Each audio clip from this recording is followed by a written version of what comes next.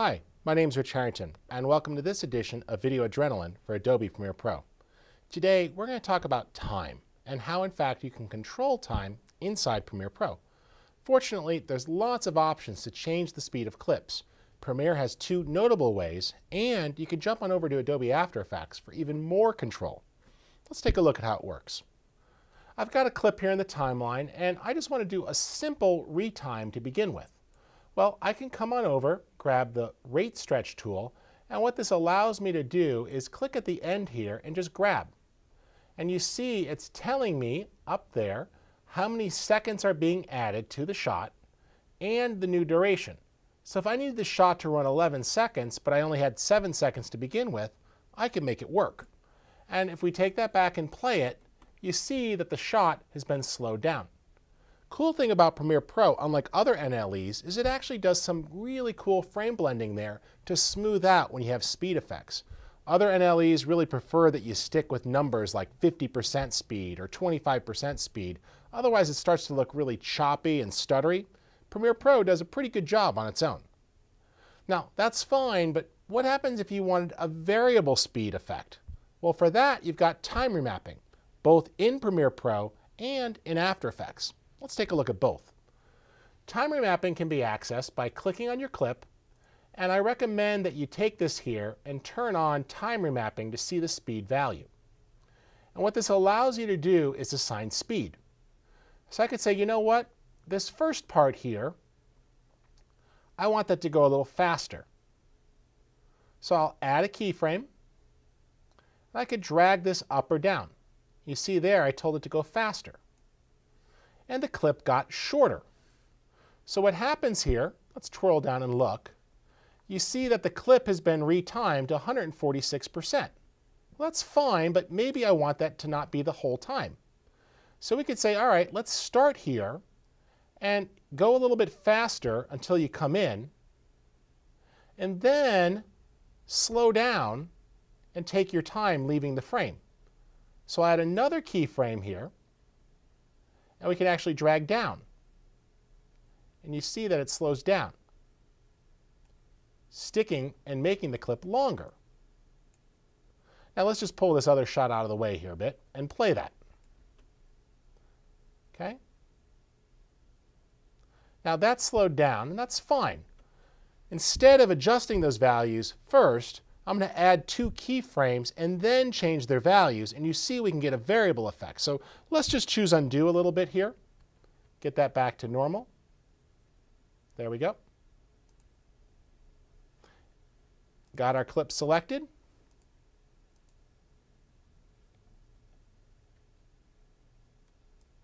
Good. Double click so it's loaded. And let's just twirl down speed here. Now, we can add a keyframe. To do that is pretty simple. Put the playhead or current time indicator where you want to assign the speed change and click. You see it adds this little marker here. Then go a little further down and click to add another one. With these two markers, you can now adjust the speed going in or out. So I'm going to come here up front and start to drag down, and you see that it's slowing down. Or I could drag up, and it's going to get to that point of time faster. So what I just did here is sped up the amount of time it took him to get into the frame. And then all of a sudden it went from 140% speed to 100 speed. Well, that's kind of abrupt. To smooth out that transition is easy. You just take these and spread them apart, and that creates a transition zone. So now it's at 140, and then it starts to transition down until it hits 100%. That's all fine and well, and we're going to get right here, and what I want to do here is actually slow it down further. So I'm going to drag down to about 50%. And you see that the clip got longer. We can now spread that out to create a transition zone. There we go. Let's watch that clip.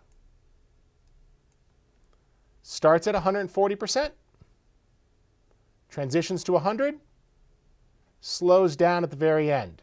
And that's really quite cool, the ability to variably control the rate of time. To have one speed transition into another frame rate and then even slow it down altogether and come to a gradual stop. If you set that to 0%, you can even freeze frame in midair and sort of hold the action or freeze it. And that's pretty cool. Remember, drag those apart to create a transition zone. Now, if that's not enough for you, After Effects has its own time remapping, and you could take advantage of that too. Let's just scroll down here to this last instance of the clip. We'll drop it in the timeline once more. We're just going to lasso that clip, and I'm going to go ahead and send that to After Effects via Dynamic Link. Adobe Dynamic Link, replace with After Effects Composition. Now that's going to swap that out. Ask for a name here. Let's just save it in the right folder. We'll call this Speed.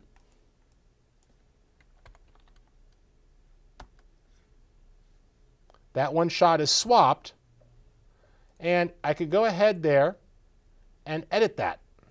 Edit Original.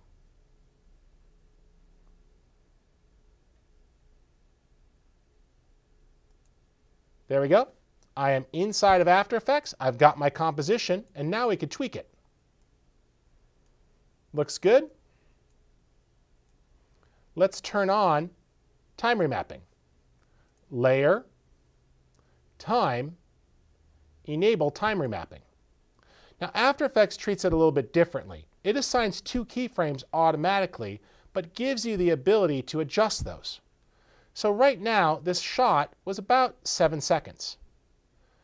I can go ahead and extend this here all the way out to 20. And what happens is it plays through all the frames and then freezes. Well, maybe we want to create a little pause here. So I can go right here and add a keyframe. I could then add another keyframe right after that. I've got that value there. Let's just expand this out. We can go ahead and copy. We'll edit that value there. Copy. And paste. And now it's going to hold between those 2 keyframes. If we want to really slow out the back end there, just drag this further apart. So now it goes through at a normal speed, hits a freeze frame moment and is going to pause, and then we'll resume with really slow motion. To smooth that all out, I recommend this. We'll right-click on this first one here and choose Ease In, and that's going to come to a gradual stop. We'll then choose this one and choose Ease Out, and that's going to leave it gently. And then between here, we'll just tell this one to also ease in to a gradual stop. So if we preview that, you're going to see it's going to work out pretty nicely. It goes at a normal speed, pauses, then resumes in slow motion with a gradual ramp up. That's really quite cool, and that's time remapping in After Effects, which makes it pretty easy to do things. Now you're saying, I could probably do that over in Premiere Pro. Fact is, you can. The big difference here is how you blend the frames. If you want really smooth motion, even beyond the high quality that Premiere Pro gives you, just take advantage of 2 key options. Turn on frame blending for the composition, then flip frame blending from the draft mode to full quality mode. Now when you do that, things get really cool. So let's take a look at this here at half quality. We'll tell it to play all frames, and we'll preview that. And what you're going to see is that After Effects literally morphs between one frame and the next. This takes a while to render, but it truly gives you the smoothest slow motion. This by far is the best way to change the speed of a clip. It's going to add some pretty decent render time, but it's not going to do any stuttering or skipping or frame blending. Rather, it's going to sort of morph between the frames and give you a really smooth motion for the video file. So let's look at that there. Look how smooth that is. That looks really good there. I'll keep previewing that a little bit more. So it finishes out a little bit. You can see that freeze frame. There we go. Look how that just comes to a gentle, melting sort of stop. Really smooth. No jagged, no stuttering. Comes in there and stops and holds. And then it's going to ramp back up. There it is. Freeze. And then it ramps back into full motion. And that looks really good.